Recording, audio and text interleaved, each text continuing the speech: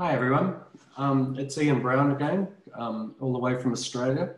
And like we do always, welcome back to the people who have been following me for the last few weeks, and welcome to the people who might be new for tonight. Sorry, I know it's morning over there, it's actually evening over here in Australia. So over the last few weeks, just as a really quick catch up, we've been doing lots and lots of creative arts activities and things that are suitable for your child, things that you might be able to do in your home, because in these very strange times that we've got, we're spending a lot more time in our houses. And I've designed some activities so that we can do them either inside or outside, but not far from home. Today, what we're going to do is follow a similar sort of format. What we're going to have is three sort of sections within the next hour. One of them is going to be about the elements and principles of design, and I'll talk about those in a moment. And that's to give you some background knowledge and some ideas and things that you might be able to use with your children. And so that you've got a bit of an understanding about what the basics of art are.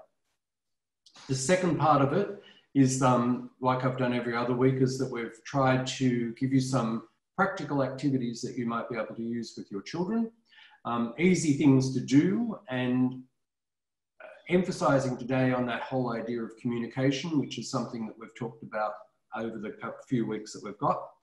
And then finally, our Voices of Children project, which is the one where we're actually collecting images that your children have been taken. And we're going to actually talk about that. But more than just talking about the images today, what we're going to do is I'm going to actually talk a little bit to you about identity and what does that mean for your child.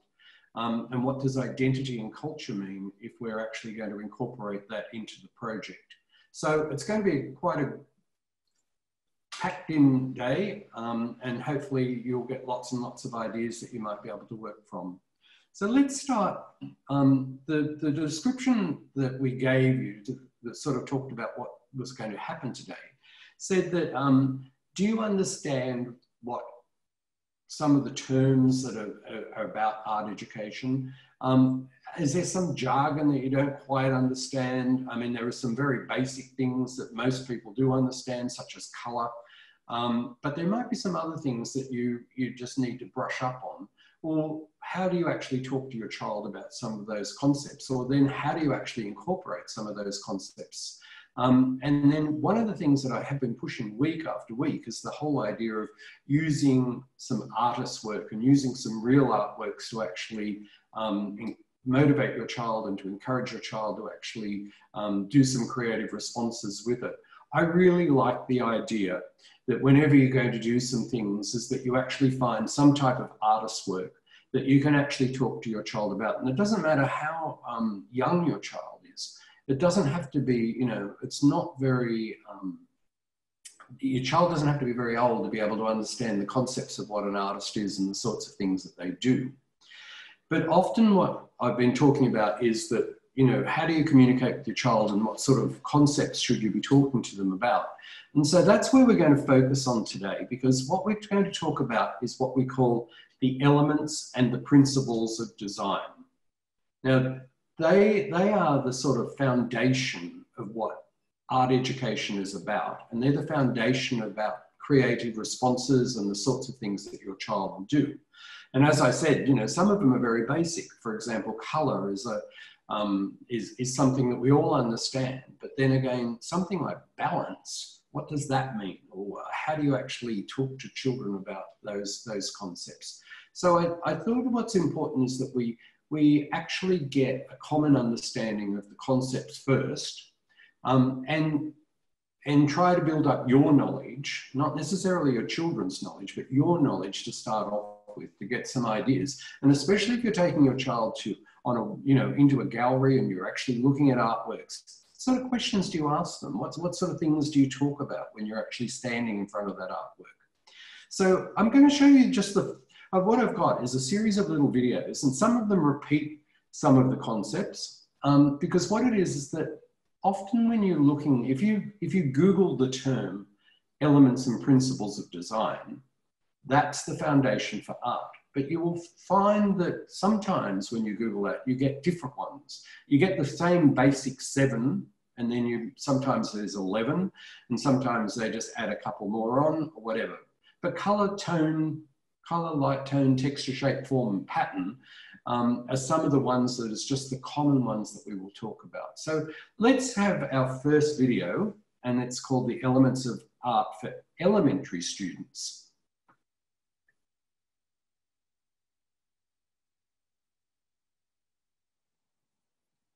The elements of art are the building blocks of an artwork. They are the tools that an artist uses when creating an artwork. The elements of art are line, shape, color, space, texture, and value. Line. Line is the path between 2 points.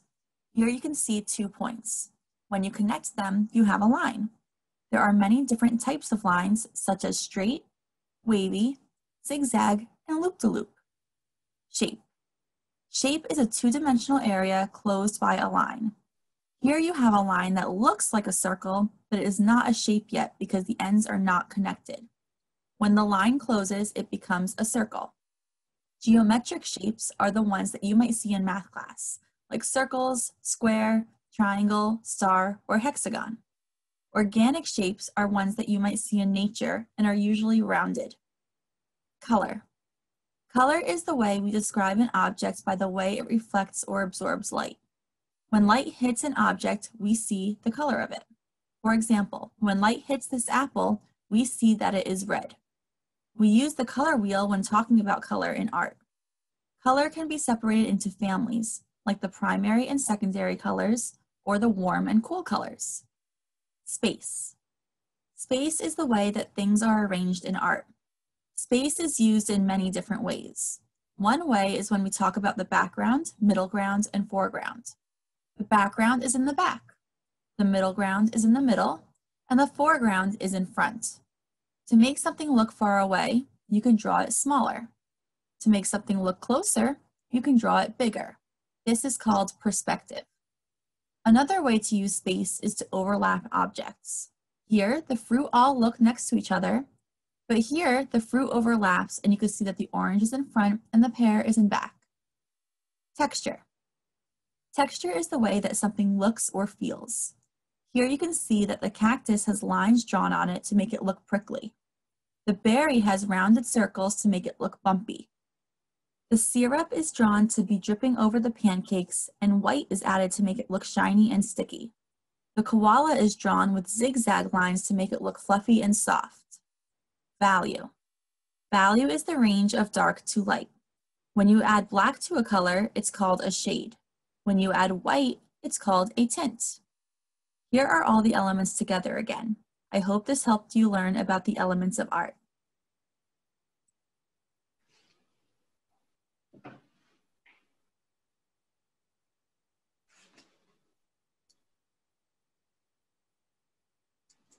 Okay, so that's there. You'll notice that in that little short video, they talked about 6 elements for art. And they are the basic ones that you would have. And like I said, the next couple of videos that we might see, you might actually see them expanded slightly.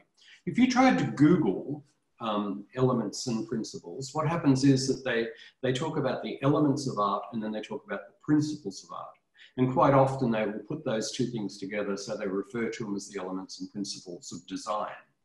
But if you think about it, some of those things are very, very simple sorts of concepts that you can talk with very young children about. For example, you know, in that video, they talked about 2 dots. When you have a dot and another dot, and then that dot is joined together, then that becomes a line. And I think I talked about this, you know, right back in probably our first one, is that when you actually have a line, if you have a dot and it's joined by a line, if you take that line around like this and the actual line joins up, then what you've got is a shape.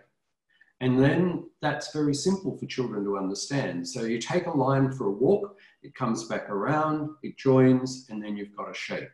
And if you've got one shape, and then you go and put another shape, and then you go and put another shape, then what you've actually got is a pattern. So shapes form patterns. And they talk about shapes in that video as being either organic shapes or shapes which are very geometric. So things like a square, which young children can actually recognize. They can recognize circles and they can recognize squares. And they're what we refer to as geometric shapes. And quite often in artworks, they will have geometric shapes within the artwork.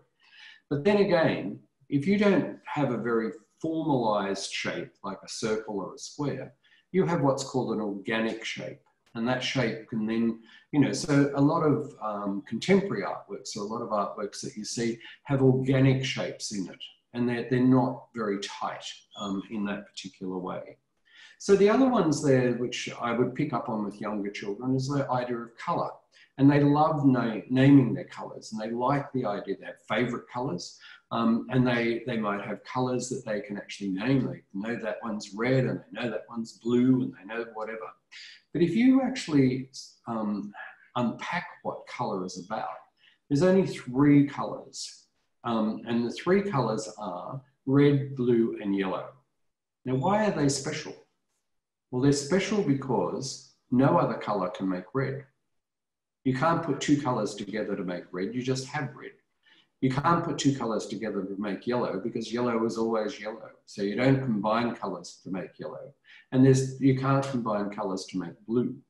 But they're called primary colours. And what happens is that those primary colours can then mix together. Just those 3 colours can mix together to make what we call our secondary colours. So in other words, yellow and red will give you orange. Blue and yellow will give you green. So these are the really, really simple concepts that you might want to talk to your child about. And you might want to do some colour mixing and see how we go with that one.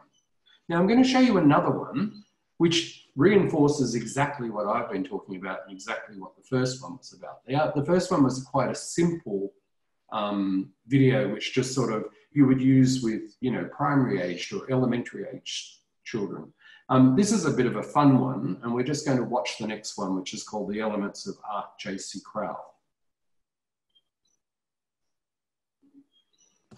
The 7 essential ingredients, building blocks for artwork are the 7 elements of art. Line, shape, value, texture, color, space, form.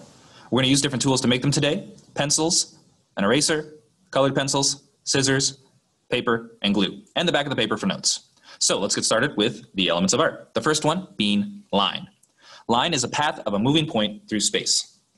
A point is just a dot. It has no dimensions. However, we can think of it like moving a couch around with a friend, is that a line traces the path of that point as we move it. So we might go horizontally, left to right. We might go vertically, up and down. You might even draw a diagonal line going both ways. Zigzag going up and down the stairs, curvy as you drop it down the stairs, jagged lines, dotted lines, dashed lines, spiral lines. These all have endpoints. These are lines that trace the path of a single point through space. In the first box, go ahead and draw at least 5 different lines, thick, thin, but a variety of lines that then we can use to create our next element of art, shape. A 2-dimensional, 2 dimensions is flat, flatter than even this piece of paper, closed area that is defined by other elements of art. Circles, triangles, squares, these are geometric, mathematically defined shapes. Teardrops, lakes, these are all organic shapes we might find in nature. Either way, a shape is not simply a line, it is a closed space. Next, we're going to talk about value. Value is not money, it is the lightness or darkness of an object. And to create that, we have to use different tools. This pencil is an HB pencil. It's about middle hardness or softness for lead. There are different types of drawing pencils with different types of lead. 2B, see how it's darker. 2H gets a little bit lighter. 4H, even lighter. B means softer. It creates darker lines. H means harder. It creates lighter lines. Either way, you're going to create a value range. And we're going to try to make a rectangle, not a little tornado. So start pressing harder and then getting lighter and lighter. You can use different pencils to experiment, going from dark to light, but don't make that squiggly little tornado where you can't even see it. So in this box, create a nice value range, going from dark to light, using different types of pencils and different types of pressures to create that nice value range from dark to light, light to dark. Next is color, an element of art derived from reflected light. We're going to start with our primary colors, red, blue, and yellow. These create all the other colors. And starting at the top, for no reason, you can start with whatever color. We're going to start with red, but start with red, then blue, and make a triangle with yellow. Next, we're going to pull out our secondary colors, orange, green, and violet. Yellow and blue mixed to green, red and yellow mixed to orange, and blue and red mixed to violet. And these create all the other colors, but they have to be in this order or it's not correct. Texture. Let's look at this table. It looks like wood, rough wood, but it's soft. Texture can be real or implied, and we use the elements of art to create that texture. So here we can create a grassy texture using different pressures. Here we can create a concrete, jagged look using different dots. We can create a smoother look using value. Whatever kind of texture you want to create, you can create it, or you can create real texture. Let's talk about space, not outer space. We're going to talk about space, the emptiness or area between, around, above, below, or within objects. Create a box around this definition. Connect like corners. Then we can use the elements of art to create different objects, different lines, different colors that create depth in this space. It makes it look three-dimensional, but it is not three-dimensional yet. This is just a flat drawing on paper. But then we have a form. This paper, it's three-dimensional. It's not as flat as you might think it is. But a form is anything that has 3 dimensions, height, width, and depth. So take the paper, cut it up, glue it together, stick it on the paper. As long as it sticks out from the paper, you've created a form. So let's go ahead, clean up, put away your supplies. We've talked about these 7 elements of art: line, shape, value, texture, color, space, and form. You can use these now to create any amazing artwork you want to.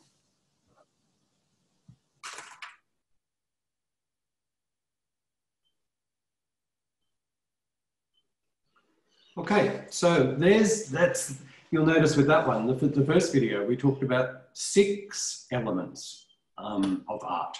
And then we had the second video and it has 7 elements of art. So this is what I mean. It depends on what you look at. The basic ones are probably the first 6. And then after that, you know, people just keep adding little bits and pieces to it. But they are the building blocks or the foundation of art. So you can actually take an artwork, and you can, you know, when we work with secondary students, you know, students at high school, what we do there is we actually get them to deconstruct a painting using the elements and principles. So it's a very formalist way of actually understanding it. And they might be the things that you would use, some of those things, when you take your child to the gallery and you have a wander around the gallery and you have a look, stand in front of a painting and actually look at it. And quite often parents will say to me, well, you know, but what do I talk about with my child when I take them to a gallery? Because quite often you'll see other, you know, adults will walk into a gallery, they'll stand in front of a painting and they will look at it for about less than a minute, and then they'll move on to the next one, and then they'll stand and look at it for less than a minute and they'll move on to the next one. So, you know, you don't have to do that with your children. You could actually have a bit of a treasure hunt through the gallery, and you could actually look for things like color. You know, can we find all the paintings in this room that have got red in them, or what colors can you actually see in that painting? And then you can work into lines. Now that was really interesting because, like I said, every week I talk about how important it is for you to communicate with your child and to sit and talk and discuss these things. Well, it would be really nice to even just to focus on line. I mean, that's an interesting one that most people don't do. But if you were working with children, if you think about what the person in the video was talking about, he was talking about lines as being thick lines, or, you know, he was using HB pencils as opposed to a 2B and a 3B and a 6B. And they're I talked a few weeks ago about the idea of, you know, when you're using pencils, to use nice dark pencils with children, because the light pencils, a HB pencil is very hard. Remember I said H was for hard, and then the other one, you know, a 6B pencil or a 3B pencil is very dark. And they're what children probably need to use. They're much softer. So they're not going to scratch as much, and they will get nice, bold drawings that will sort of stand out. So think about that. But if they're doing a drawing, talk to them and say to them, all right, what sort of line is this one? Oh, that's a thin line. You know, have you got any other thin lines on your drawing? How about we do a thick line? How do you do a thick line and do it nice and strong and make it nice and thick? And then if that's the case, you know, they don't always have to be just drawing thin lines. They could then, you could say, all right, let's see what a curvy line might look like, or what does a wavy line might look like.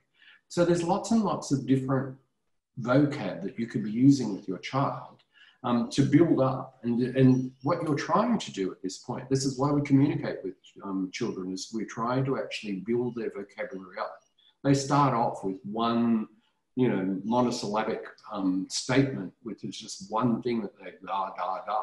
And then as they're going on, we're repeating words for them and they're building up. They don't get a dictionary and have a look at it and say, all right, you know, here's the 100 words for today. They get those 100 words for the day from you when you're actually talking to them. So could you imagine how good it would be if you're actually talking about, you know, an artwork or their drawings, and then you've suddenly got, you know, thick line, you've got the concept of thick, the concept of thin, you've got wavy, you've got curvy, you've got, you know, sharp lines, all of these different things that you could actually do. And then they could actually be drawing some of those things, and you turn it into a game. You know, let's draw, how many thick lines can you draw in this drawing? Or let's do thin lines in this drawing. Or let's color in and decorate and do things like that. So that's a bit more interesting than just sort of doing it in that way. You'll also notice that in that video, they talked about form. Now, form's an interesting one because what you've got with form is that form means it can either be two-dimensional or three-dimensional. And form is three-dimensional. So if you were taking, you know, a child into a gallery and we were looking at things, a painting is actually classified as a two-dimensional artwork.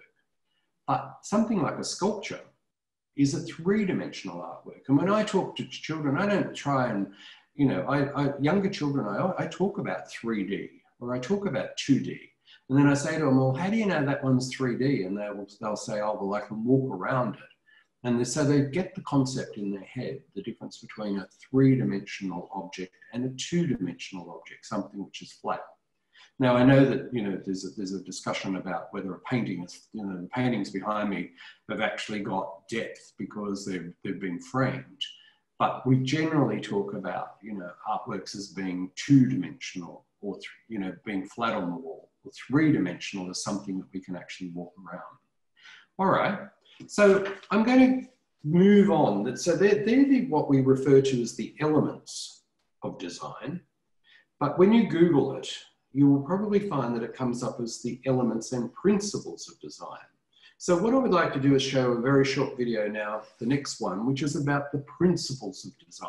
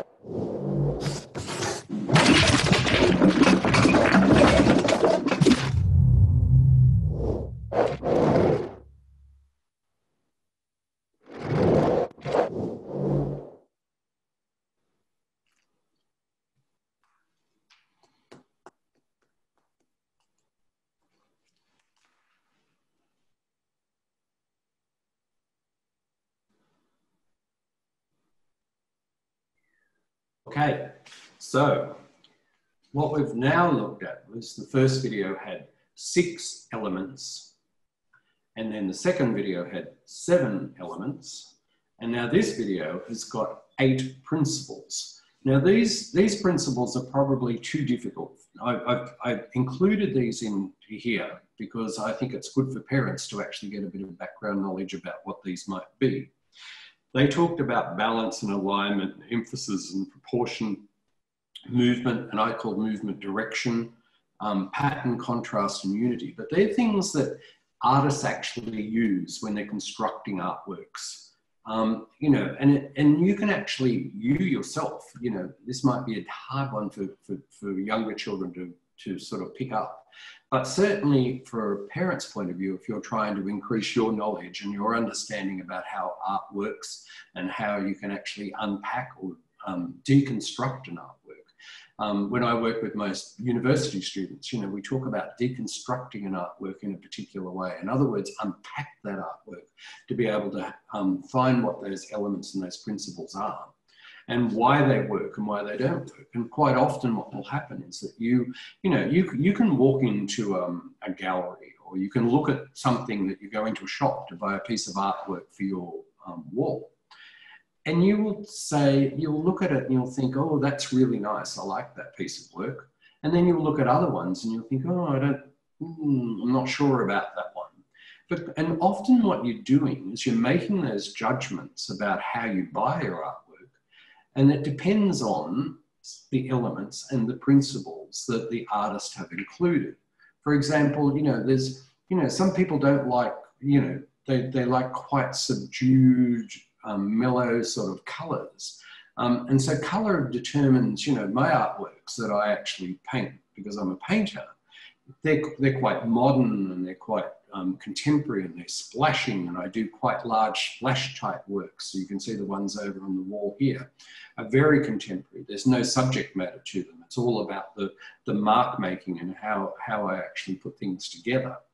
But, you know, you can actually walk in and you think, what is it about that artwork that works, or what is it about that artwork that doesn't work? And often it will be things like, you know, if it's the alignments out, if it's a bit funny because it's, you know, it's too top heavy on the right-hand side of the painting compared to the left-hand side of the painting, that maybe has something to do with it.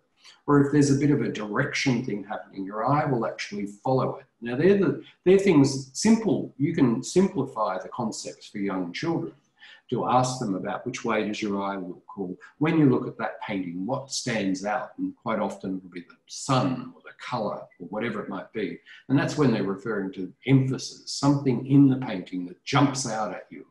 And quite often it'll be something that will make your eye go to that top point of the painting, or the centre of the painting, or the bottom of it.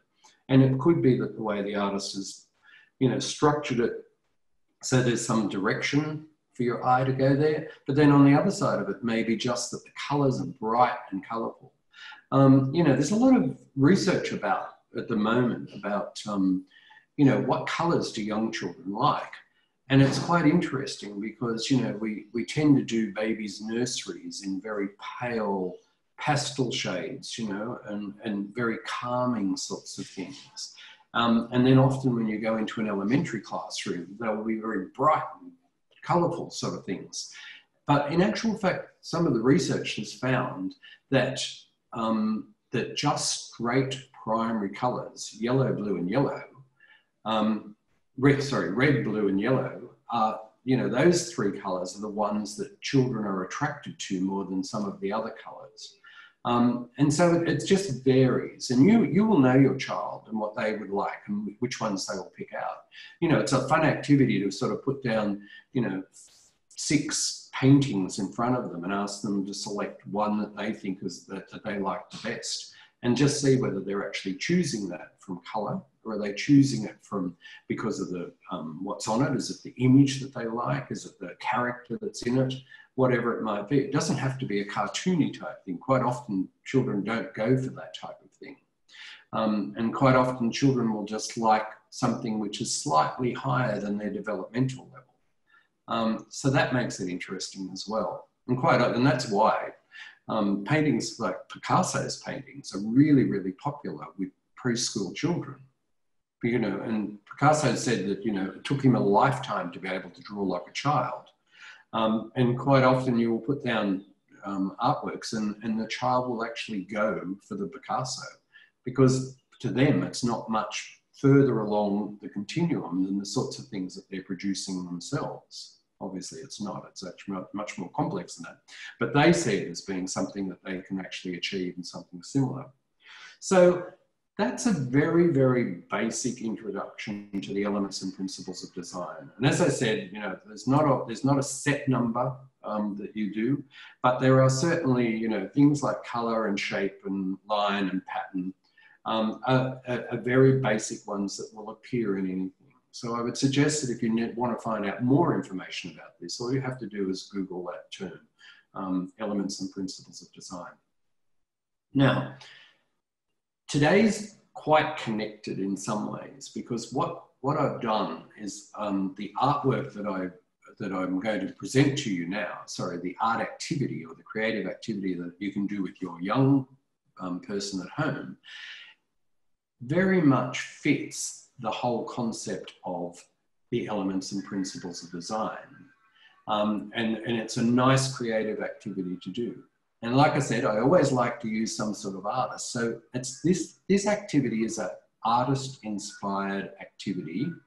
And what we've done in this one, it'll be interesting, is that, again, because I don't have access to early childhood centres at this point, and each week I'm using either a friend's grandchild or my grandchild and getting them to do some of the activities just to show that they actually work.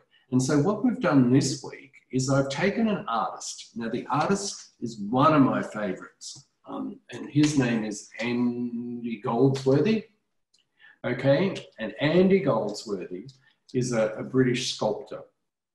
And what I've done is on the worksheet, you know, I always put a worksheet out every week. The worksheet talks about Andy Goldsworthy and the sorts of things that he does. Now, like I said, I like to actually work with real artists, and that way you've got something that you can actually communicate and discuss. And so what I did with my granddaughter was, we looked at Andy Goldsworthy's work, and I had this book, and there's just some lovely things in here. You'll see her working with it, but he just uses found objects, stones, sticks, leaves. Because he's from the UK, he uses ice. This is made from ice. He uses sticks and twigs and whatever.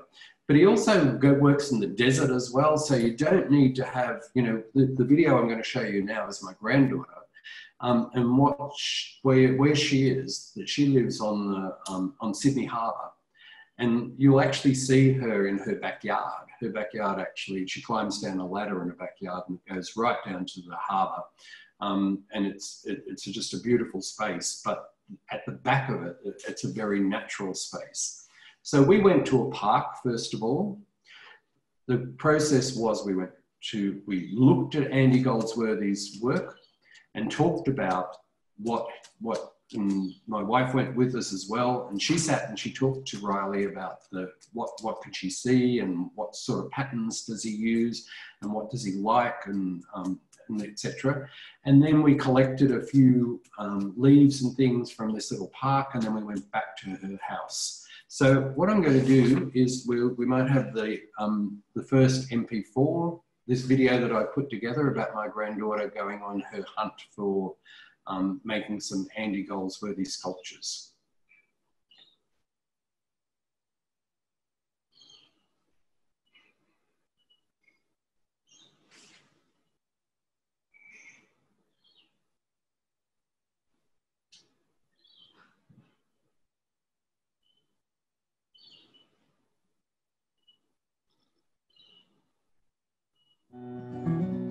What do you notice about this image?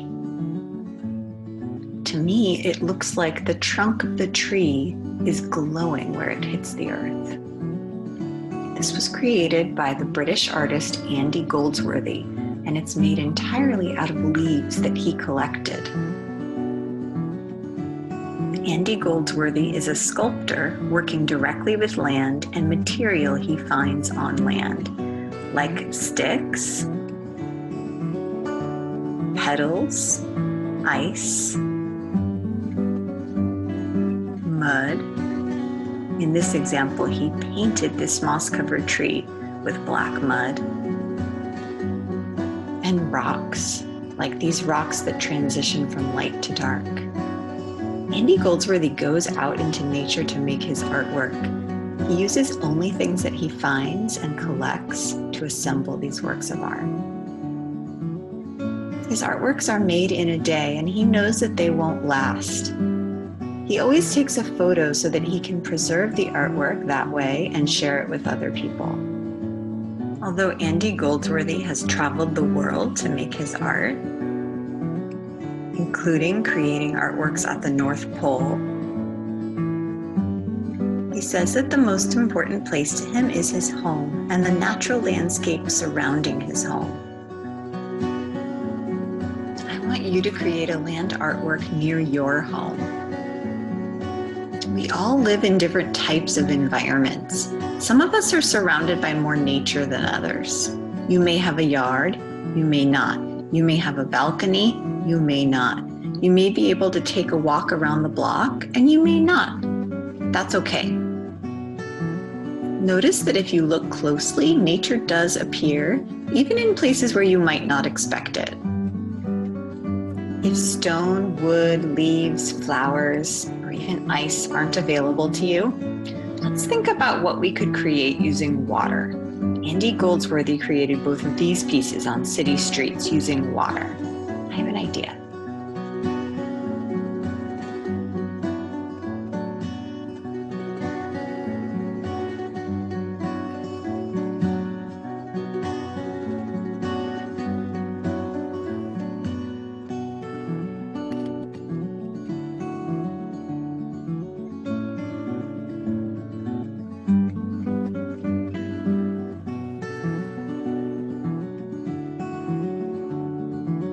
After making my water artwork, I walked around my yard to see what other kind of items I could collect to make a piece of land art. I don't have grass, but I have a lot of rocks and a lot of leaves. If you search through the leaves too, you'll find little balls, acorns, and sticks. After thinking about it a little bit, because I have so many leaves, I decided to create something out of different colored leaves that I found on the ground. I also added some sticks and a few rocks. Here's what I made. Odyssey artists, I really want to see your land art. So go make something, take a picture of it, and email it to me at nicolec@ocsmail.org. I'll post it on the OCS Art blog at www.ocsartblog.wordpress.com.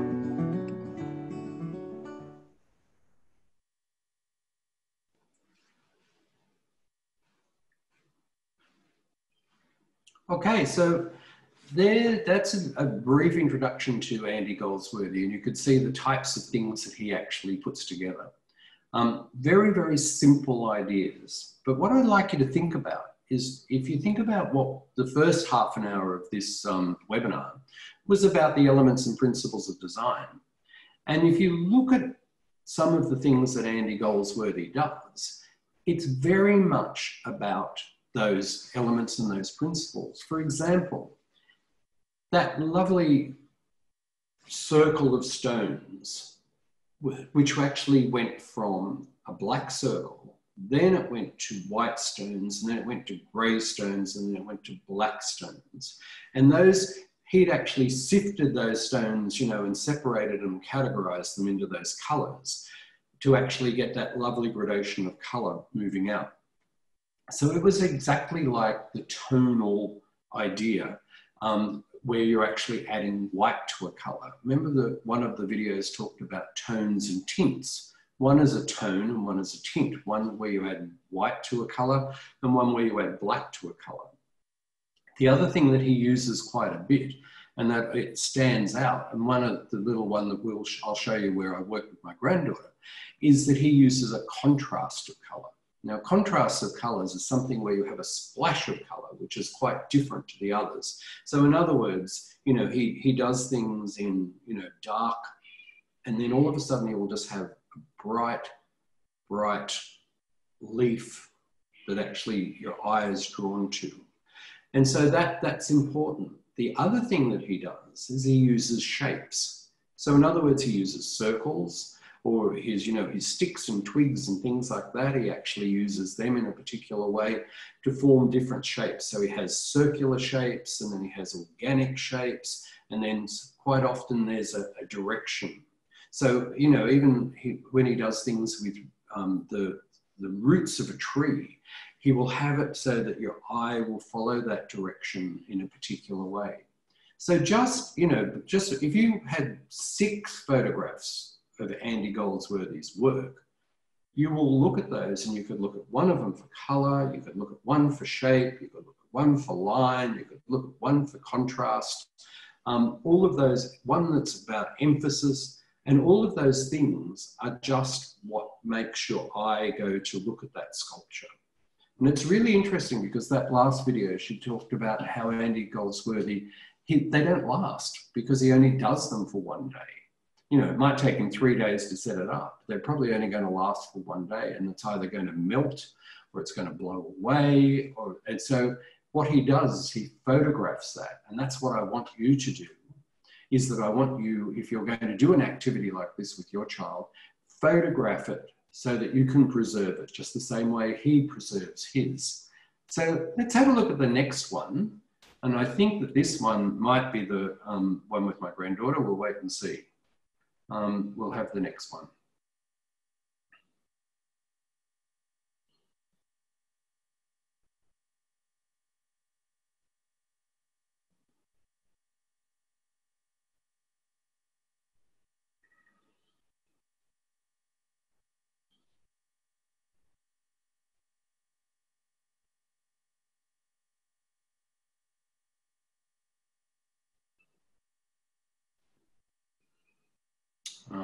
Yes, no? We'll try it again. If not, I've got it here on my computer.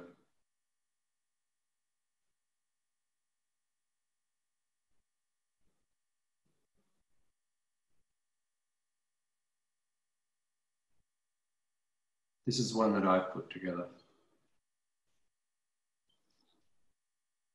No, not the 7th, the 6th.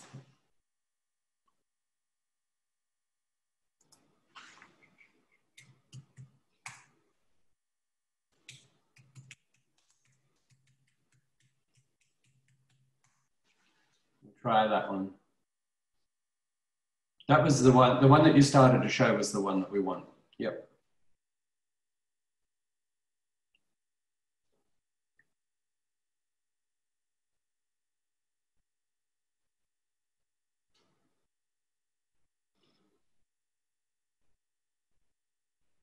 Okay. Let me see if I can get it up here.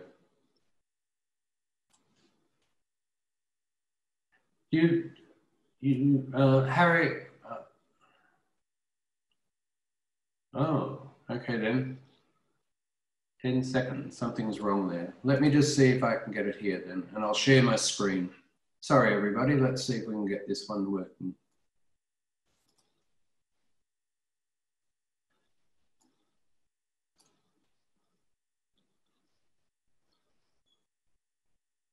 All right, hopefully mine lasts longer than 6 seconds. Let's share the screen. Let's go to that one and we'll share.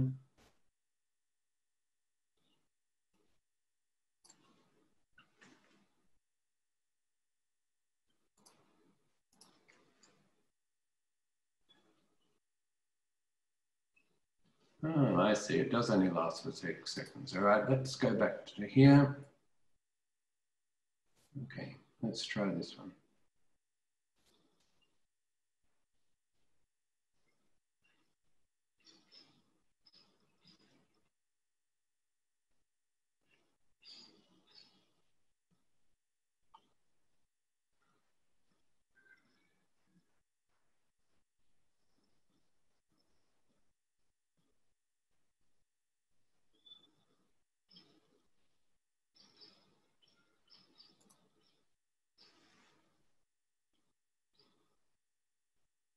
Sorry, everybody, it's coming.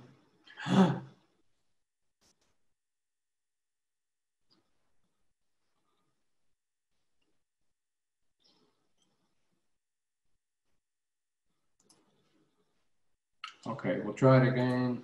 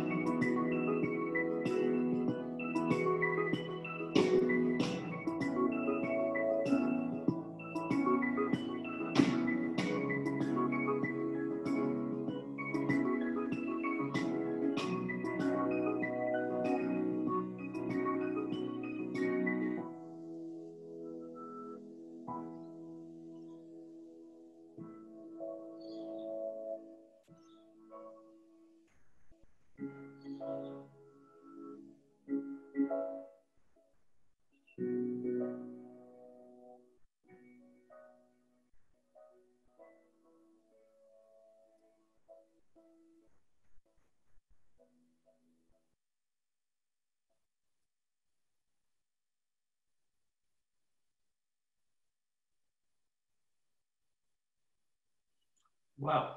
I hopefully, I can't tell from this side, but hopefully you were able to see that video and see the sorts of things that she was doing. I'm just presuming you did, so I'll just keep talking a little bit. And what we did in that video was, great, just got it all okay, so that's fine. What we did in that video was that you'll see that that was her backyard, and she lives in a beautiful part. And she just collected bits and pieces, but the inspiration that she had was looking at the book about Andy Goldsworthy. It was talking about the colours that he used. And, you know, I said to her, oh, you're building a flower. And she said, no, I'm building a sun. So she had an idea of what that was going to look like with the radiating wood and bits and pieces. The little orange flowers that we got are they're just a weed, nasturtium, like a herb. They grow on the side of the road. So we just collected those. And there was a really, really nice bright coloured contrast to look at that one. So what I would like us to do, because we're running out of a time at the moment, I was going to talk to you a little bit about identity, but I won't do that until next week now, because then we've got a bit more time to actually thrash out and explore some of those concepts. But what I would like to talk to you about today is, just in these last couple of minutes, I'm going to share my screen again, and I'm going to, first of all, open up the worksheet.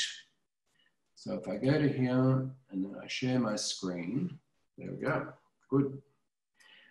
This is the worksheet that's actually up for you guys at the moment. I'll just move that a bit.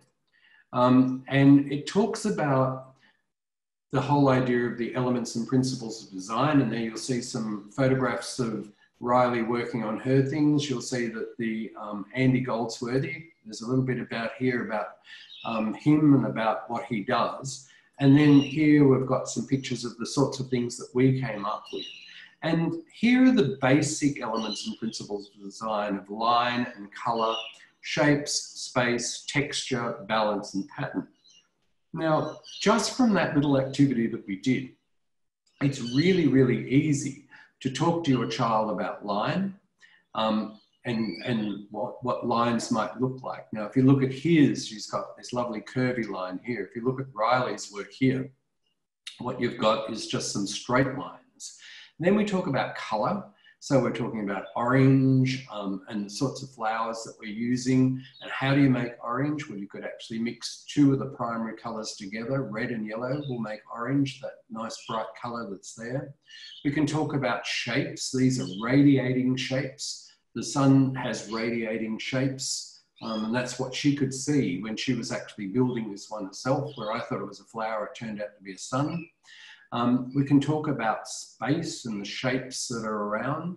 We could talk about texture. Most of the stuff that she was working with was quite rough texture, apart from the flowers, which were quite smooth. And if you look at this one, there's a lovely contrast between smooth and rough here. So there's two more concepts that you could be introducing. And then the biggest one would have to be both balance and pattern. If you look at this, this is a symmetrical. You know, you can divide this, her design, and that was her design, you could divide it into half and it's completely symmetrical. You could even just, you know, cut the final one in half and you've got symmetry as well. And then what's happening is that she's got a repeat of patterns. So if we go to our voices, you know, we've got a couple of minutes left. If we go to our voices of children now, these are the things that we've been wanting you to collect over the last few weeks. So if you haven't done them yet, now's your chance to go and do it. And what will happen is that this week, somebody will send to you an invitation with a link. And the link will have where you actually upload your images to the Voices of Children project. Now they can be all of these. So in other words, you could take one from every week, or if you didn't want to and you only wanted to send one or two, then that's fine. Or if you've just arrived today and you're just going to have a go at some of these, you know, these natural environmental designs like we've been doing today, then you could send a picture of that. but the link will give you, the email link will give you a place where you can put your child's name, you can put your email address, and you can choose what images are going to go up there. And then what we're going to do in the future is we're going to have a big gallery exhibition where we're going to actually select some of those images. And some of those images will come together for a nice little exhibition at this point. Now, what we're saying here is that week 7 was what I asked last week, something about your family. And then we talked about, you know, looking at drawings and some of your printing activities. And then we looked at looking up and then looking down and looking in. What I'd like you to do today is don't worry about my identity, because we'll do that next week when we've got a bit more time. What I would like you to do today is to see if you can actually recreate what we've done today in one of the creative activities of actually taking some environmental, I'll stop that now so I can talk to you. So what, if you would like to do something today, now remember in that first video, sorry, the middle video, where she talked about Andy Goldsworthy, and that was a teacher. She was sort of saying, look, you don't have to have Riley's backyard with flowers and trees and bark and wood. You can do it where you live, on your footpath. You can do it out in your backyard. You can, if you don't have a backyard, or if you know, and certainly Andy Goldsworthy's, the whole exciting part about what he does is he does it in lots and lots of environments. He does it in deserts. He does it in rainforests. He does it out in the bush. He does it in the UK in the cold. He does things in the warm. So you don't need to do it. You don't need to actually have, you know, a huge backyard and, you know, resources. You can find things, you can get pebbles, you can put things together in a particular way. So I would like you to actually take a photograph for our Voices of Children project of your environmental sculpture that you've done. And then think about the sorts of concepts that you're going to talk to your child about. You're going to talk to them about colour, you're going to talk to them about contrast, are you going to talk to them about texture, are you going to talk to them about balance? Is it going to be a symmetrical design? Is it going to be asymmetrical? Are you going to use organic shapes? Are you going to use geometric shapes? So here's your big chance to actually communicate with your child, sit down, print off, if you've got a computer, print off some of Andy Goldsworthy's sculptures so that you might use them to motivate them. And that, we'll see how we go next week. Wait for the email link, and we might finish up at that point. So I'm looking forward to next week. Thank you very much. Bye-bye.